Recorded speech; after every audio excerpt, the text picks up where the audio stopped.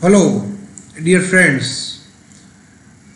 Today we will discuss the keys of the multiple choice question of endocrine pharmacology. And the first question is, which insulin preparation is used in the management of diabetic ketoacidosis? As you all know that diabetic ketoacidosis is an emergency condition, and for that we require the insulin which is to be administered by the intravenous route. And you all know that it is only the regular insulin which is administered by the intravenous route. So the answer is regular or soluble insulin. Which of the following is an occasional abrupt onset complication of high dose of steroid therapy? Here you have to understand the question that patient has been given a high dose of corticosteroid therapy which lead to this adverse effect, which is not always, but it is of a sudden onset. So, and the options are osteoporosis, avascular necrosis of head of the femur, Paget's disease and osteomalacia. All these options are related to the orthopedics, and osteoporosis is a definite complication, but it is obviously a gradual onset. It is not an abrupt sudden onset. Paget's disease and osteomalacia has nothing to do with the corticosteroid. So the answer is avascular necrosis of head of the femur. It is a sudden onset complication with a high dose of steroid therapy, and there is no treatment for it. You have to just do the replacement of the head of the femur. So the answer is B. Which of the following is a long-acting corticosteroid devoid of mineralocorticoid action? And the options are prednisolone, triamcinolone, dexamethasone and hydrocortisone. Out of these, the triamcinolone and dexamethasone, these two are the corticosteroids which are not having mineralocorticoid action. It means that they are purely glucocorticoid. But triamcinolone is an intermediate acting corticosteroid, while the dexamethasone is a longer acting agent. So the answer is C, dexamethasone. Now can you just guess that which is the another answer of this question, which is not here, but it can be betamethasone also. Preferred agent along with route of administration for the treatment of acute adrenal insufficiency. So here you have to select the agent as well as by which route it should be given. Here the agent is hydrocortisone and dexamethasone, while the route is IV state, then IV infusion, then IV bolus by infusion, and then IM. Now the agents that are preferred is hydrocortisone and dexamethasone, but the preferred route is IV bolus because it is an acute crisis. So initial bolus should be given followed by intravenous infusion. So the answer is C. Which of the following is not preferred for the treatment of acromegaly? Acromegaly, obviously the growth hormone is excess, so we have to give the agent which is having antagonistic action on the growth hormone. And somatostatin and their analogues like octreotide and lanreotide, they are useful for this purpose, and pegbisomide, it is a growth hormone antagonist, obviously it is useful. So you may feel that all these are the correct option, but here I have used the word not preferred, and the answer is somatostatin. Somatostatin is not preferred because of its additional various other actions which leads to adverse effects, and that's why their analogues are preferred, and they are developed also. These are octreotide and lanreotide. So here the answer is somatostatin.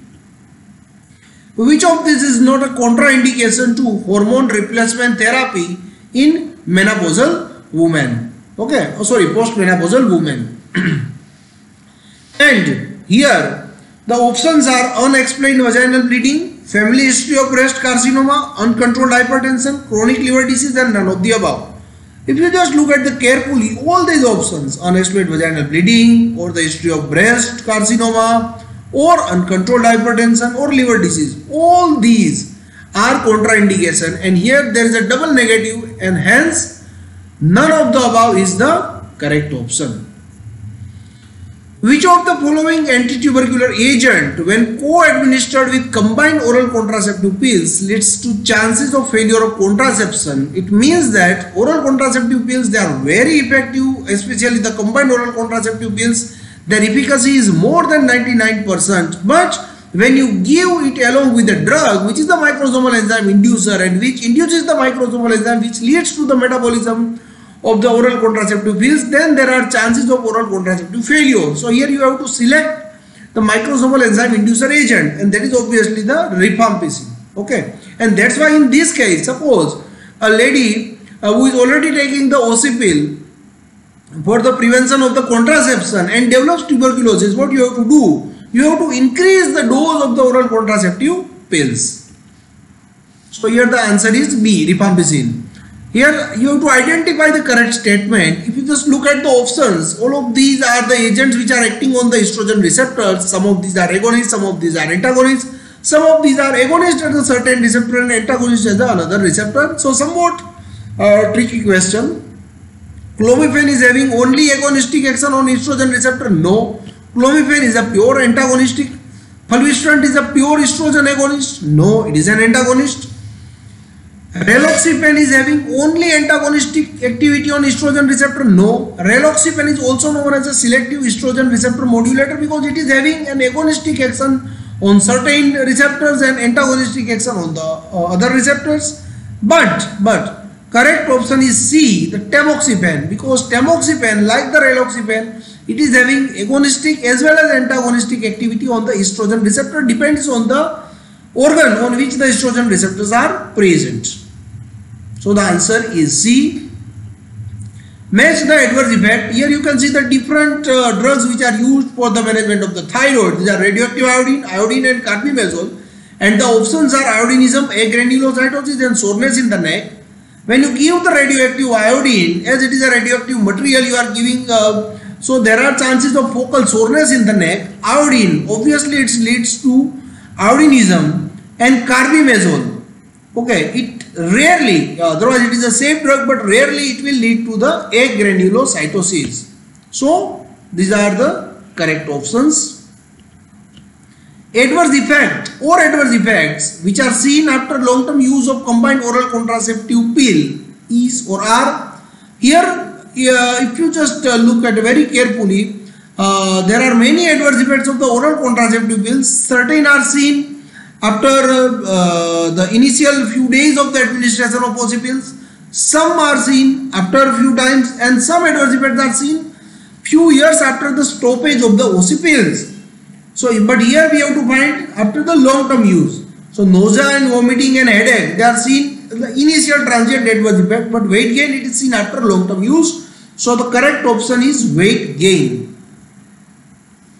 Major drawback with the use of the alpha glucosidase inhibitor in the type 2 diabetes is, as we have already discussed, alpha glucosidase inhibitors, by inhibiting this enzyme they prevent the carbohydrate absorption from the GI tract, and that's why the problem is this carbohydrate is not absorbed and it leads to GI tract flatulence, discomfort and various other side effects, and that's why the patient compliance is very poor.